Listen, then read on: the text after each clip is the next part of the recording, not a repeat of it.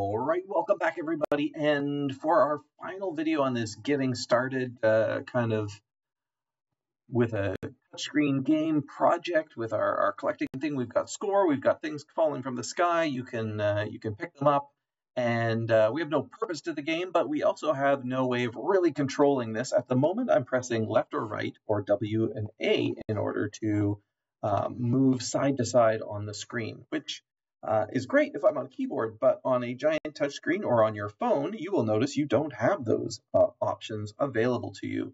So if you're wanting to create a game that is useful for either just a mobile environment or a touchscreen environment, or for both, you're going to need those options available to you. And just playing really slowly here, but that's fine. It's just going to bring up the... There we go. So yeah, at the moment there, we've got this kind of feature here with my keyboard. And there's the things falling from the sky. But again, I need some way of controlling this that's different than my keyboard input. So the easiest way is some kind of touch screen. Now, this goes into some of the design perspectives, and I want you to think about that as you are designing your game. How do you let the player know? How do you let the user know about the user interface? Where are you telling them what they're doing touching? Now, it should be intuitive, but it isn't always. But I'm not going to delve too much in there. Let's talk more about the technical or mechanics of it. So in this case, I'm not going to make a new scene for my controls, although maybe if I'm reusing it on multi-levels, I could do that. I'm just going to do it right here. And I'm going to realize that I can move left and right, but I also might want some, I don't know, buttons or control system or something that's going to allow me to move this left and right. And I'll, again, let you figure out the best way for that to look, but let's see how we're going to do it. So we are going to add a new node to level 1. In this case, we're going to use what's called a touch screen button. So you may have previously made buttons in order to launch here, but we have a specific touchscreen button for gameplay use. So this is a really, really handy little feature. Designed just for this. And I'm going to start off with giving it a name. This button is going to make the player move to the right. So I'm going to just call it move right is a great one here. At the moment, you don't really see anything because touchscreen buttons may or may not have a graphical appearance. You may just have an area that you're pressing on, and maybe there's a graphic underneath it, or we can add graphics to them if we want. But let's look at how we just basically build this. At the moment here, it needs a shape. We need to know what area of the touch screen we're going to do. You can see there's a bunch of options over here, but there's also shape. This is very similar to making the collision masks that we did before. You can pick any of those collision mask shapes. In this case, I think I'll go for just a giant rectangle. And if you zoom in, you'll be able to see there's the starting one. So that's obviously way, way too tiny. And what I'd like to do is make it a lot bigger. And if you just click on that shape, you can actually set the size here. So right now it's 20 by 20, which is pretty tiny. So I'm going to go 200 by, I don't know, let's see, we can see how wide it is there. Let's go 800 and see how big that is. Yeah, that looks pretty good for now.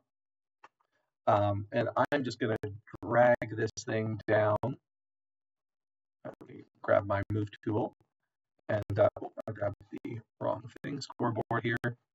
Let's grab the move right, and I can just kind of pull that to an area. I can make it however big I wanted. It's going to be big enough for now. I think somewhere around the middle of my screen. Now that you've set this is the area that when we touch this, I'm going to move to the left or the right. And again, if you wanted to add some kind of graphic to this as well, you'll see there is a texture normal and a texture pressed here.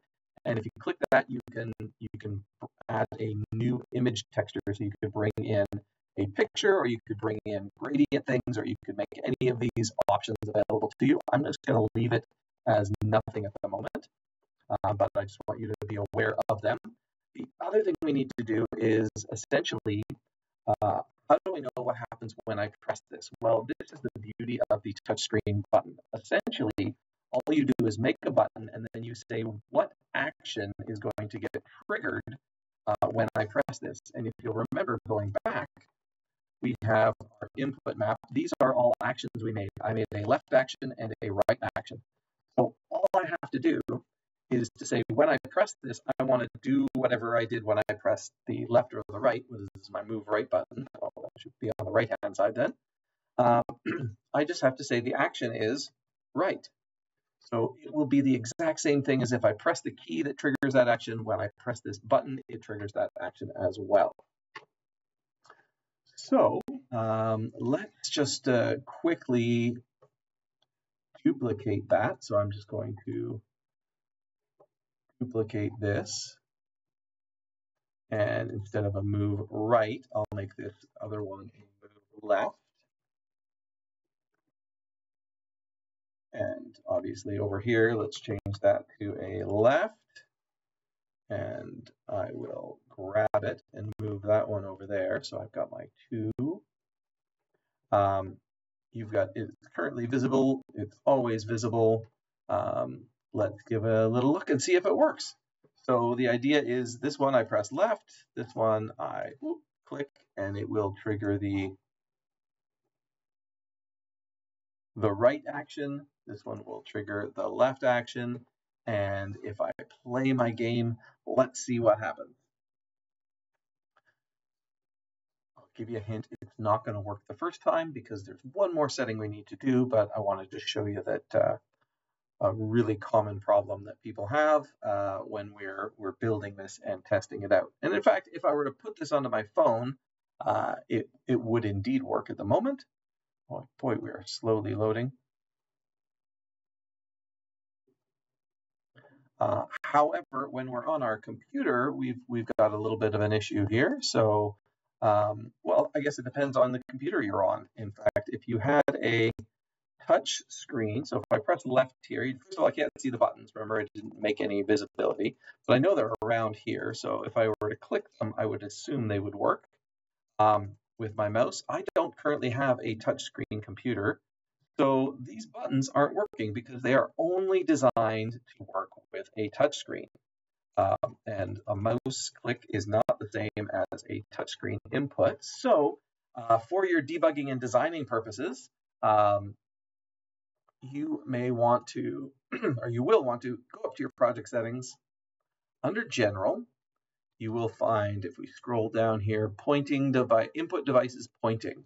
And you'll see here, we emulate mouse from touch is turned on. So if I'm on a touch screen and I press it, that's the same as clicking something. But what I haven't turned on here is emulate touch from mouse. So basically, if the mouse clicks something, that's like I am touching it. So I'm going to turn that on and then close this. And now if we play,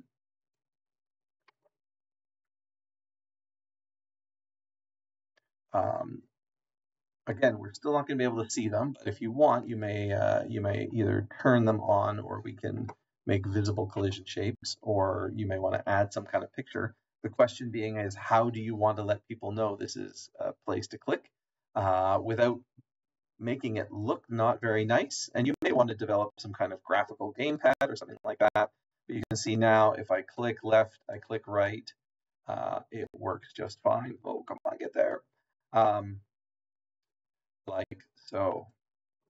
And I can also still on my keyboard press the left and the right if I want to. It will still work. That might be a feature you don't necessarily want. So one of the nice parts here is you can also make these visible or work on touch screen only or always. At the moment, they're always on, so it's working for my desktop, but we can turn them on only with a touchscreen, which might be handy so that if you do make a game that is both for a mobile or touchscreen device and for the desktop, they're not able to click the screen or do something incorrect for that. But there are our two different things. Again, I would suggest maybe adding some kind of graphic or something like that. And if you want to see that, what it looks like, let's say we move to the left here, I can do a new image texture. And all I need to do is say I'd have a graphic. I can grab that and drag it right there. And you can see that up comes almost like an icon, if you will, that appears inside. And again, it's part of the button now. So I could maybe have a left arrow or something to indicate that this was the left pressing area and this was the right pressing area. At the moment, I'm just going to get rid of that, reset that.